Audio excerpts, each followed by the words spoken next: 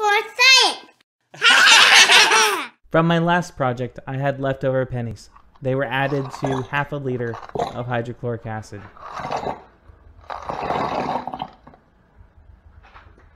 Let's see what we can do with this penny juice. Tiffany-styled stained glass is wrapped with foil and then soldered together.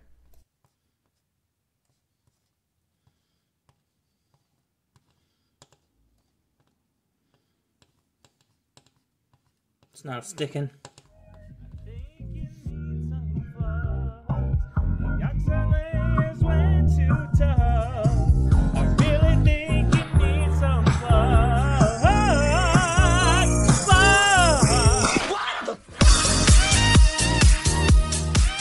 How does this work? A thin layer of copper oxide inhibits the solder from adhering to it.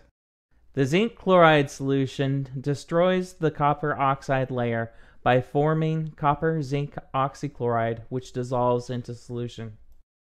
Molten tin lead solder will then adhere to the surface of the copper. Let's see what else we can solder.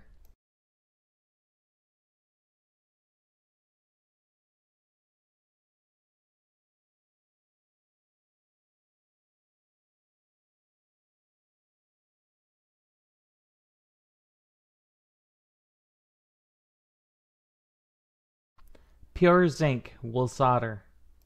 Pure nickel will solder. Pure tin has a melting point too low and will weld. Pure iron will solder. Pure copper will solder. Pure aluminum will not solder. Pure carbon in the form of graphite will not solder.